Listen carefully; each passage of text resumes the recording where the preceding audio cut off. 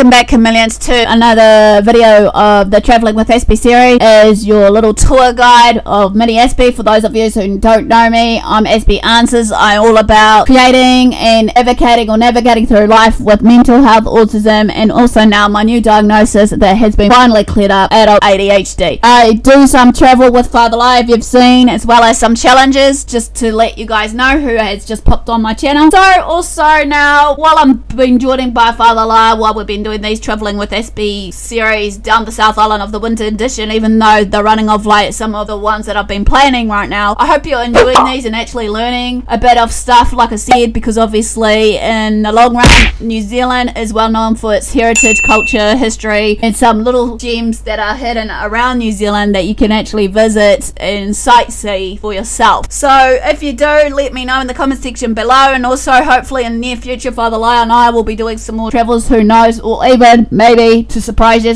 a few challenges along the way. So stay tuned for that if you're into any of those, or let me know if you're going to want to see more of Father Lala on the channel. Let me know also, because I'm hoping to try and invite him on to do some other bits and pieces that I hope to plan in future, not just the challenges and everything of sorts, but maybe a quick little, you know, get to know him tag or something if you want to know him more as a partner in crime. But this is a continuation on the Nelson trip before we head back, so to speak, even though we are running out of time back on plan of what we were trying to do, Father Lala and I, because obviously the South Island, this was my first time, and we didn't hardly, you know, see all of it, as you will, for those 3 weeks that we planned to get away. But as I said, you need maybe a good month or two probably if you really want to explore into the intent areas of where you want to be. So this is a quick history background about, like, as it reads, of the Nelson's history, part 3 of the Nelson trip, hopefully just to give you guys a bit of a history lesson / educate you all about what Nelson's all about. So stay tuned for it. Let's travel back in time, shall we? I'm going to do a flashback about a lady named Nita Nelson. This was well known in the 30s as the Lady in Red, and this is a part of the Nelson history, or shall we say. So as I said before, this is a quick read back based on this flashback of the freewheeling girl in red, Nita Roslin. As the ship Sultan Star docked in Auckland, a diminutive woman in red wheeling a bike stood out among the disembarking passengers, because obviously she was well known as Lady in Red. So the very first image that I posted up is Nita Roslin with the bike in Nelson. She kept her bike in her bedroom each night and assisted a breakfast tray to be left outside the door of her room, adding to her air of mystery of who she really was. She was destined to make headlines around New Zealand in the following months when she came aboard to New Zealand. She was known at times as the singer a wheel. This was Manchester-born Nita Roslin, variety show performer, intrepid traveller, gifted self-promoter, and personal mystery, as I mentioned earlier. Her nickname was the Girl in Red because of her scarlet uniform that she used to wear, of a close-fitting cap, button jacket and skirt, cycling gaiters, and boots, as you can see in the picture below you or above you. She started her ventures in the early years of 1930s, biking around Britain with a well-publicised 5 shillings to her name. Having completed that tour, she's been presented with a sturdy new bicycle by the British Cyclists, Motorcycles and Traders Union in the year of 1934, or at the 1934 Olympia Whole Trade Show in London. In March 1935, she was out to conquer New Zealand. Nita's tour of New Zealand was a great success, and she was a gifted self-publicist. Nita's tour of New Zealand was a great success and was obviously known for, as I said before, as a traveller, a mysterious person versus everything else. Nita was a quaint-looking person who never took a cap off and was never seen wearing anything but a red uniform festooned with souvenir buttons and pins, as you can clearly see in the illustrations I'm posting. She met the mayors of town she visited and stayed in private homes, but her host got no closer to knowing her than anyone else. She kept the bike in her bedroom each night and insisted, as I said, to leave a breakfast tray outside her bedroom door, sort of thing, every morning. On stage, however, it was different. She told reporters the theme of her cycle marathon was to prove variety wasn't dead in spite of the talkies of the town. In a planned ahead series of the performances at town theatres, ironically, in between movie showings, she would sing delightfully in several languages, accompanied by her banjoli, cross between a banjo and a ukulele, tell funny stories of her travels, and hand out 6-penny photo cards of herself. Audience admission was a mere silver coin each. The Evening Post described her after her opera house appearance in 3 words: pep, personality, and pluck. If everyone's curious about this girl in red, although she was actually 31 at that time, was Nita Roslin. Her real name? Had she really cycled all around England and much of the rest of Europe alone? What about wild female problems along the way? And did she have an extra weird uniform, or did she wash and wear the same one over and over again? Nita Roslin with admirers in Queensland. She never took her cap off and was never seen wearing anything but a red uniform festooned with souvenir buttons and pins. Obviously, is a photo above you here. According to her publicity, Nita's fifth nifty new bike featured lever brake, internally geared rear hub, full chain guard, saddlebag carriers, and a carbide lamp. It carried her over foreign roads in all weathers and all times of the day. Along her route, the bike was often displayed in shop windows and her name linked to ads for Rayleigh, BSA, and other brand new models. In Wairoa, Nita received the week-old news of her mother's death back in Manchester, but undaunted, she kept travelling on. From town to town and stage to stage, she went until on December 4th, 1935, her wheel slipped on some loose metal down the Whangamoa Hill in Nelson. She fell heavily, suffering concussion and contusion. As she rested in Nelson Hospital, a new rumour has flown that it was said that the girl in red had been masked as a man and a spy, that secret maps were hidden in the handlebars of her bike. These whispers just made Nita more fascinating to the members of the public. Obviously, above me also, this is Nita in her later life with husband Frederick Freestone Phillips. She died in Queensland in the year of 1978. So, bound next for Tasmania and Australia, Nita Roslin left New Zealand in the year of 1936 and apparently vanished, but she'd simply settled down. After having toured in the total of Spain, Norway, Sweden, South America, Canada, USA, New Zealand, and Australia, she finally alighted in Hervey Bay, Queensland. Possibly in Brisbane, she had met Frederick Freestone Phillips, a 44-year-old farmer and World War I veteran. In 1939, they were then married. She died in the year of 1978. Frederick died 4 years later. Roslin had indeed been Nita's real name. Her English parents were Albert Roslin and Mary Scholes. In a memoir describing her days of fame, the girl in red had written, "I had had accidents, a broken jaw and head injuries. I have been without food for 2 days. I have cycled 105 miles in a day and gone straight onto the stage to earn my way. For the first few weeks, I suffered agony from cramped limbs, and often I had to be carried from the metal table because my legs had locked in. But now I'm remarkably strong." Dangers she'd faced included the knife-wielding hotel invaders in Brazil, earthquakes in Chile. Distinctive in a red uniform, Nita had caused a stir in Ireland where she was thought to be a communist. However, her quote was, "I've met all sorts of people, sometimes distinguished people in mansions, sometimes poverty-stricken people in the slums, and I've enjoyed it immensely." Today's Nita's famous red bike hangs on display in the Hervey Bay Historical Museum in Nelson. So this quickly ends a real short brief piece about what I can find on Nita Nelson, and hopefully I'll bring you out some more of the mystery, or shall we say history, of Nelson. So stay tuned for that, and I'll be back with you shortly. The Church on the Hill. Nelson's landmark cathedral now stands proudly on Church Hill. The first church was a tent erected when Bishop Selwyn visited in 1842. It was replaced with a simple converted wooden building bought from the New Zealand Company. The Anglican Church bought an acre of land at the summit of the hill in 1848, and in June 1850 the foundation stone of a purpose-built church was laid. The new Christ Church was dedicated on 14th December 1851, and its rapidly expanding congregation saw it enlarge in 1859 and later again in 1866. In September 1858, Queen Victoria issued letters patent establishing Nelson as a bishop's diocese or see, thereby making Nelson a city. The 50th anniversary of the letters patent and of their arrival in Nelson was marked in September, October 2008 and February 2009. Nelson's first bishop, Edmund Hobhouse, was consecrated in England in September 1858. He was empowered to make an existing or future church the Cathedral Church of the Nelson Diocese, and the Church of the Hill assumed the unofficial status of the cathedral. In 1887, Bishop Andrew Suter made its status official, saying the people of Nelson had accepted it as such. By 1883, the old wooden church needed extending again, and while some wanted to build a new cathedral, it was decided in 1886 to start a further expansion. The new Christ Church Cathedral was consecrated on 16th February 1887. An earthquake in 1893 damaged the wooden spire, and concerns about its stability saw the demolition of the spire and the tower in 1916. In 1920, the city engineer condemned the building as a menace to the public, and further major repairs were undertaken after fire struck in that very same year. It was definitely time for a new cathedral, and after preliminary plans were approved, the foundation stone was laid in August 1925. The elaborate English Gothic design of the cathedral was to be built in Takaka marble. Work was suspended in 1932 during the Great Depression, with the partially built marble nave being closed in by a roof and by a temporary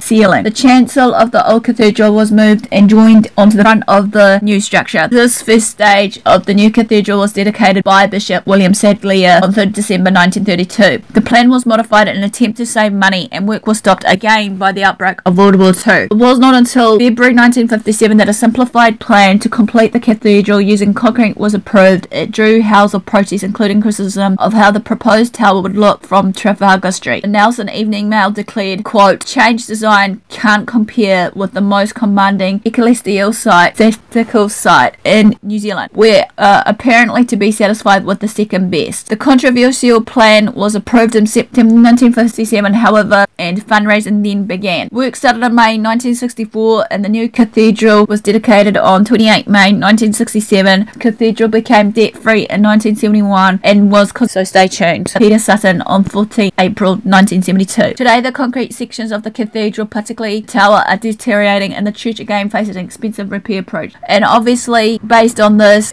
you will see some images of what I've got, or video based on this cathedral and more. And once again, as I said, most of where I've taken the photos and videos will be listed in the description box below, along with also the map or what have you, as well as any other given information in the description for you to decide if you want to travel or not. So sit tight and relax. I'll be back with you shortly. So this one you may have seen in my earlier video piece of part 1 of the road trip to Nelson, NZ, which is the Christ Church Cathedral that is in Nelson. Don't get it mucked up that it's located in Christchurch, hence the title of the name of this cathedral. However, it's good to think that Christ Church Cathedral in Nelson is on the New Zealand's South Island that is determined to be a work in progress. Its frankly odd appearance is a result of its own heritage and history in itself. It's reached its current shape and style throughout the earthquakes, fires, and not a little controversy here and there that you hear about. In the year of 1842, within a year of the establishment of what became the town of Nelson, Bishop George Selwyn arrived with a tent which he planted at the top of what is now known as Church Hill, hence the Church Hill steps that you may have seen me posted as well, which I'll again be returned in 1851 to dedicate the replacement water church as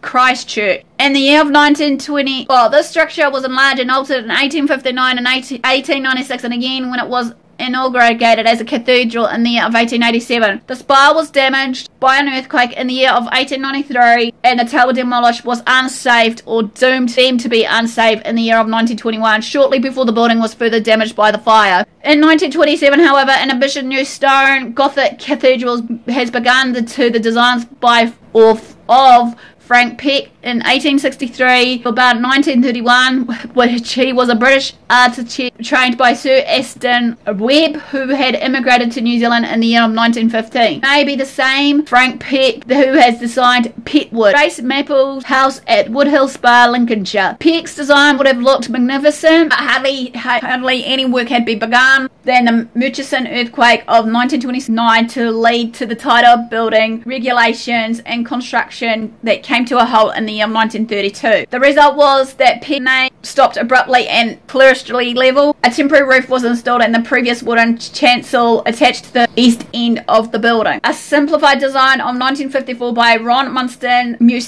brought a sense of closure and practically to the interrupted design process. Muston used reinforced concrete face ground marble to complement Peck's marble blocks. The dominant feature is the tower, a tall spare essay and lightweight Gothic, much more adventurous than Peck's orthodox Gothic reveal design. Not everyone liked it, however. In the Nelson Evening Mail, basically rumbled, "We are apparently to be satisfied with the second best." The cathedral was completed in 1967 and consecrated once it became clear of debt in 1972. Of course, it doesn't look complete. Peck's cathedral proved to be unbuildable on its totally vulnerable site, but perhaps one day it might be possible at least to complete the nave. A medieval cathedral stood incomplete for many centuries. Colon Puz in 1473 was finished in the year of 1880. Bristol, interrupted at the Reformation, was eventually completed in 1888. The first stone of Milan Cathedral was laid in 1386 and construction ended in 1965. So the words say never. Below you also is shown to be basically the Christ Church Cathedral, the church steps, centre of the community. Meteor of the church steps is often heard in Nelson, and the steps from the bottom of Trafalgar Square at its intersection with Trafalgar Street to the top of Pekimai or Church Hill and the cathedral have been the rallying point for gatherings of every occasion in the city since its early colonial days. Māori themselves had long used Pikimai as a fortified path, but unaware of its use by Māori, the New Zealand company recognised the hill's strategic position when it arrived in 1841 and claimed it for its own administrative base. Before long, the hill was the centre of the newly emerging colony, housing not only immigration barracks for the newly arrived settlers, but also the post office, the hospital tent, the courthouse, and the offices of the Examiner newspaper, with various paths worn as settlers moved about their business on the hill. The most direct path from Trafalgar Street at its intersection with Selwyn Place, or as it's known for, Trafalgar Square, to the top of the hill was formed following the 1843 Wairu affray, in which local settlers and iwi were killed during a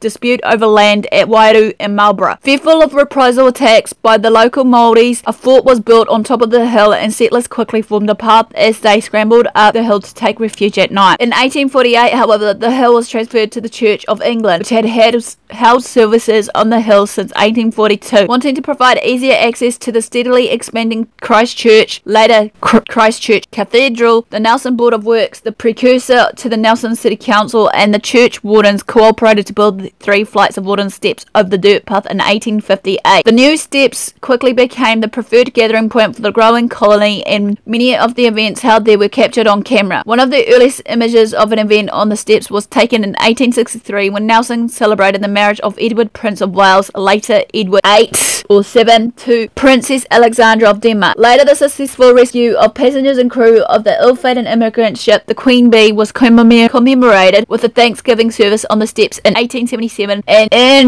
1887 the 50th Jubilee of Queen Victoria was marked by a procession and gathering at the top of Trafalgar Street and on the steps of an estimated 8,000 people. At the turn of the century, the city both farewelled and welcomed back local troops from the Boer War, and in 1905 photographer F.N. Jones drew a crowd when he drove his horse and buggy up the steps, a feat he later repeated so it could be captured as a moving image, which was subsequently shown in cinemas around the world. However, the wooden steps had quickly become dangerous, growing slippery in wet weather, being overgrown with weeds and rotting in places. Ongoing improvements and repairs over the ensuing decades since their construction failed to alleviate continuing calls for their replacement with the new steps and permanent materials, but it wasn't until Nelson, the philanthropist Thomas Cawthorne, stepped into the debate in the middle of 1911 that plans for new steps were finalised. It had been suggested for several years that these new steps would be suitable as a public memorial to one of 2 recently deceased Nelson notables. Albert Pitt, who had been prominent in military government and local affairs, had died in 1906, and Francis Task, a former city mayor and legislative councillor, who died in 1910. However, in both cases it was eventually decided to erect Memorial Gate at the northern and the southern entrances to Queen's Gardens. Acknowledging the need for safer, more durable steps and the opportunity to combine with ongoing effort to tidy up and beautify Churchill and enhance the cathedral, Thomas Cawthorne offered to cover the costs involved himself and to present the steps of the city. He also offered to help pay for the removal of trees on either side of the steps and the planting of flowering shrubs in their place. At the same time, he undertook to fund the continuation of the stanchions and chains along the unprotected sections of the Rocks Road seawall. Work began on the steps in August 1912. Like cream Tonga Bay granite, New Zealand's only truly true granite, was specially quarried from a newly commissioned quarry in what is now part of the Abel Tasman National Park and shipped to Nelson. At the time, it was thought the granite hardened with exposure to the atmosphere and sunlight through this, later shown not to be the case. 2 other known structures of Tonga Bay granite remained standing: the Trust Gates at Nelson's Queen's Garden and the former public trust building. The steps were designed by Arthur Reynolds Griffin and constructed by Messrs J and A Wilson Limited of Wellington. Griffin was a Nelson architect at the time who was responsible for designing the Nelson Institute building in Hardy Street that is later known as the Public Library and the New Zealand School of Fishery, and the Plunkett and Rest Room in Trafalgar Square, currently now Glass Studio Flame Daisy. They were unusual in that their design represented elements of Gothic church architecture not usually seen in a public way, and were described by the colonists as a massive and imposing structure which will be in every way in keeping the beautiful eminence is to adorn. They consisted of 3 double flights of steps separated by 5 formal landings and decorative gardens long since filled in and made into viewing balconies and rose 11.5 metres from Trafalgar Street to the top of the hill. The steps were flanked by low walls with balustrades that is now gone and stone pillars topped with decorative metal fleur-de-lis capping. 6 of the pillars were originally fitted with gas lamp standards. These were then removed and 3 electric lampstands installed in the centrepiece of the steps sometime prior to 1941. Cawthorne wrote as originally planned. The Governor Lord Liverpool, however, officially opened the steps on Dominion Day, which was 20th of September 1913, before a large crowd. Cawthron was thanked by the Mayor William Locke, who referred to him as Nelson's grand old man. Generous gift was recorded by or on the first landing in a slab of dark polished Aberdeen granite with the wording, "These steps were presented to the city by Thomas Cawthron," which you'll see hopefully in the image that I've got. Less than a year later, World War I broke out, and over the next 5 years the church steps featured prominently in a succession of gatherings. Nelson farewelled troops, welcomed injured servicemen home, decorated a soldier for bravery at Gallipoli, and held many fundraisers for the war efforts that centred on the church steps. The annual Daffodil Day and Flower Queen Festival culminated at the steps and provided the war-weary city and province with a splash of brightness for a few days each year. The first Anzac Day service was held in 1916 to remember the fallen of Gallipoli and subsequently all those who died in the various theatres of war before the armistice of November 1918 allowed a mass celebration. This was then followed in July 1919 with a gathering to mark the signing of a peace treaty called the Treaty of Versailles. War over the region made good use of the steps to celebrate throughout the 1920s, highlighting were two royal visits, first in 1920 by Edward Prince of Wales, who was then abdicated in 1936, who was in New Zealand for a 4-week tour, and the second one was in 1927 by the Duke and Duchess of York, late George VI, and Queen Elizabeth, parents of the current Queen Elizabeth II. Prince of Wales charmed the crowd that was gathered at the steps to welcome him, but wrote home in less than complimentary terms of a dance held in his honour in the city, in which he had to lug those wades of ham-faced women around. Although sick, we were all feeling very weary and thoroughly peaked. Much-loved Duchess of York fell ill shortly after the royal reception on the steps and spent several days in the city recuperating while her husband continued his tour. In 1921, the Governor-General, Viscount Jellicoe, addressed a large crowd on the steps, with stirring was about the country's loyalty to the empire during the war. When the dark clouds of war again broke in the year of 1939, the church steps drew large crowds once more to farewell troops, and in 1942 the Victoria Cross was presented on the steps to Sergeant Alfred Holm for a series of hero acts during the Battle of Crete. The end of hostilities in Europe, VE Day, in May 1945 saw thousands gather on the steps and along Trafalgar Street, but it was VJ Day, victory over Japan, in August that year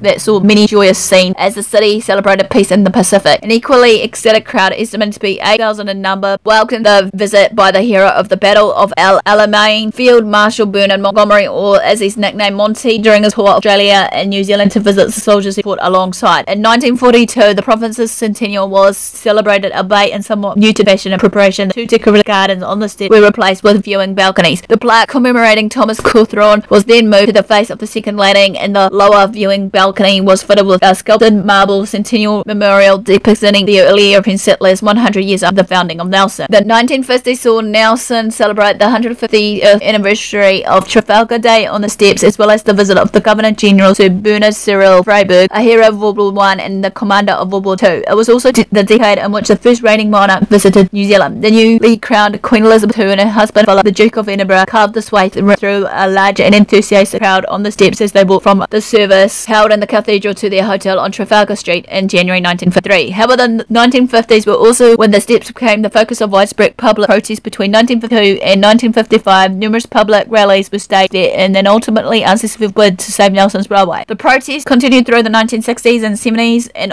into the 80s. Huge crowds congregated in 1962 to protest the government's amendment of the cotton mill at Stoke, while a decade later anti-apartheid marches up Trafalgar Street culminated at the steps. In 1981, police squads clashed with crowds during anti-Springbok rugby tour demonstration. In 1982, Nelsonians again marched to the steps to demonstrate their desire for a nuclear-free world. Today, the church steps continue to be the rallying point for public demonstrations on a wide range of social, political and environmental issues. But it wasn't only just for protests that were staged on the steps. They are still used for celebrations, receptions, commemorations and discourse. From official receptions for dignitaries and political rallies to services to mark military anniversaries and occasions, including Trafalgar Day and Anzac Day, the steps are the perfect backdrop for formal occasions. They are also a popular meeting point for friends, young and old, a place to sit and eat lunch, or just simply to rest your weary feet. A vantage point from which to show visitors the city, and they remain the most direct route from town to the cathedral. From brass band competitions, art and music festivals, and the start to finish of sporting events to the highly popular Colours by Candlelight sessions held since at least the 1960s, the spectacular Piki Mai audio-visual light show in which Nelson's history was projected onto the steps in cathedral during the 2011 2011 Arts Festival and the mass haka resoundingly performed by Nelson College students on the steps at the start of the 2011 Rugby World Cup, along with the recreation of the first game of rugby. The church steps remain the city's most prominent and popular landmark. Ownership of the church steps was transferred to the Nelson City Council in 1922 by the Nelson Diocesan Trust Board. Over the years, various modifications has been made to them, including the removal of gardens and trees from various locations, the addition of the Nelson Centennial Memorial, removal of the flagpole and student lamps on a number of pillars, and the provision of the 2 street lamps. However, the steps generally retain the original planning, scale and design, and are the integral part of the public walkway up and around Church Hill and northern access to Christ Church Cathedral. From a historical point of view, with the steps that are a strong symbol of the ongoing use of Church Hill Piki Mai by both Pākehā Māori. So this basically is a brief overview, as you can hear right now, based on the history of the church steps, that I've got hopefully a few pictures in that to add here and there, as well as maybe the map or